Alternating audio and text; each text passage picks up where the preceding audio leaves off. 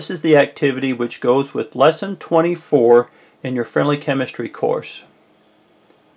In Lesson 22, your students were taught that they could take a known amount of ingredient measured in moles and predict the number of moles of product they could produce from that known amount of ingredient. They were taking moles and predicting moles in Lesson 22. In Lesson 23, we took it one step further. We took a known amount of moles of ingredients and predicted a product in grams. We took those moles we produced and then converted them into grams using a molar mass or formula weight. Now in Lesson 24, your students will be given a known amount of grams of reactant, and from that known amount of grams will be asked to predict a known amount of grams of product. So we're starting in grams and we're going to grams of product on this side over here. So for this activity, again, you'll need a supply of s'mores ingredients and a kitchen scale, and then if you choose to allow your students to cook their s'mores, again you'll need a heat source and fork to toast the marshmallow. So to introduce this activity, first review what your students have done so far, and then tell them that in today's lesson they're going to be given a gram amount of ingredient and be asked to predict a gram amount of product on this side.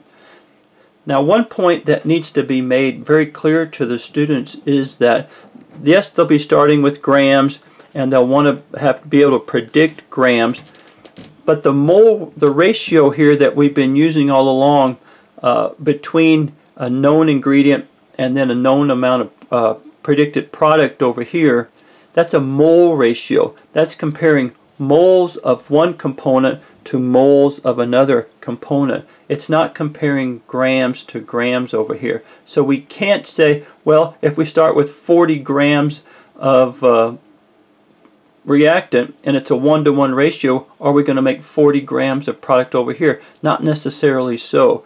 So we can only apply the ratio of these components to moles. It's called a mole ratio, and you can't go directly grams and use that ratio to predict amount of grams over here. Okay, so let's take a look here at our ingredients again. Let's look at these graham crackers to start with right here. Okay, let's say that we've been given 40 grams of graham crackers. Okay, we've been given 40 grams of graham crackers and we're asked to predict how many grams of s'mores we can make from it. Okay, now if you're given 40 grams of these, obviously you need to know, well, before I can apply my mole ratio, I need to convert these 40 grams of graham crackers into moles first. And in order to do that, I've got to know how many grams it takes to make 1 mole of graham cracker. So have your students take 1 mole of graham cracker, which would be 1 square, and find the mass of it. That would be the formula weight of 1 mole of graham cracker. And let's just say that's 5 grams. Okay, so we know that 1 mole of graham cracker, okay, weighs 5 grams. Okay, if we've been given 40 grams of graham crackers, if we take the 40 and divide by the 5, we'll know that we've been given 8 moles of graham crackers. Okay, so 40 grams of graham crackers is equivalent to 8 moles of graham crackers. All right, so now we have our ingredient here in moles. Since we're in moles, we can apply the mole ratio. All right, so let's go ahead and look at it here. We know the ratio between graham crackers and s'mores is a 2-to-1 ratio. Okay, so for every 2 we put in, we can get 1 out. So if we put 8 in, if we put 8 moles into our reaction, we know we're going to get 4 moles of s'mores out of our reaction. Okay, we're just applying the ratio here. It was 2 to 1. If we put in 8, we're going to get out half as many moles out over here, because it takes 2 to make 1. Okay, so if we put in the 8 moles, now this 8 moles, recall, came from back here where we started with grams. We started with 40 grams. We found out that 1 mole of graham cracker weighs 5 grams. We took our 40, we divided it by 5. We found out that we actually were starting with what was the equivalent of 8 moles of graham crackers.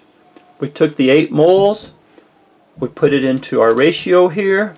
It was a 2 to 1 ratio. If we put in 8, we're going to get out 4. So now we're at 4 moles of s'mores.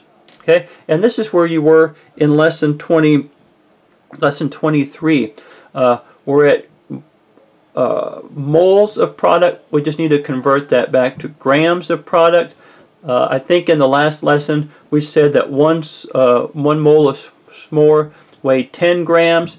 If we produced 4 in this reaction, just be 4 times the 10, and so therefore we'll make 40 grams of s'mores over here.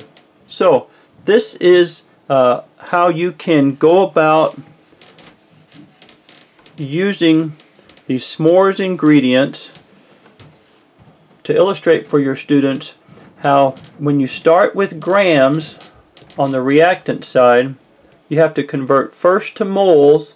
Then once you're in moles, then you can apply the mole ratio and predict a amount of moles of product, and then from moles of product you can convert back to grams by multiplying by the formula weight of 1 mole of that particular product.